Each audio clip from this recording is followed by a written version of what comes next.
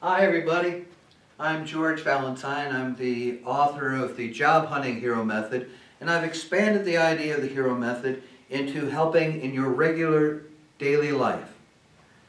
A lot of times folks are finding themselves trapped like that, where they feel a rope has held them in and kept them from moving forward.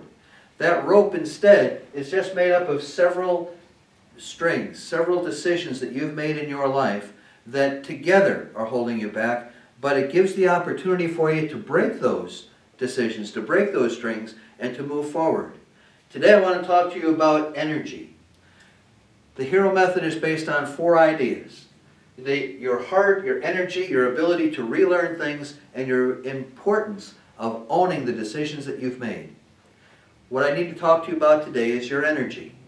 And by that I mean what can you do today or tomorrow or between now and next month toward those goals that you have.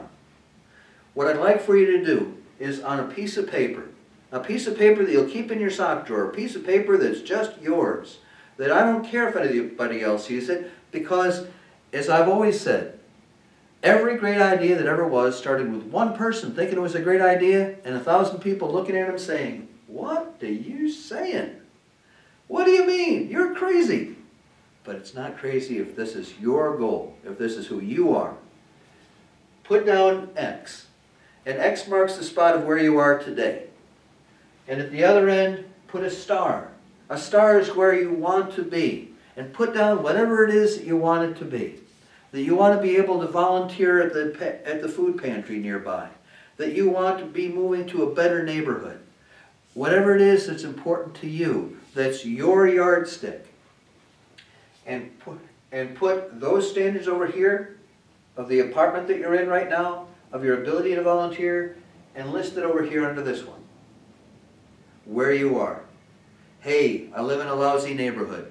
Hey, I can't talk to my landlord without getting into a fight. That sort of thing. Now, what are the milestones along the way? 2 things are going to help you get from here to where you want to be. They're your focus and your strength. A lot of times I've talked before about the yardstick, that you're making your own choices, someone else isn't making those choices and those measurements for you. Think about it for a moment though, folks. If you have your focus on what it is you want, and your strength that will carry you there, and your strength isn't just within you, your strength is part of your faith, that some outside force, and whatever it is that you feel, is helping you move toward that. Some greater power is helping you move toward that. Folks, with your focus and your strength, know that you'll get there. And find a way to do something today and something more tomorrow toward that goal. You'll do just fine.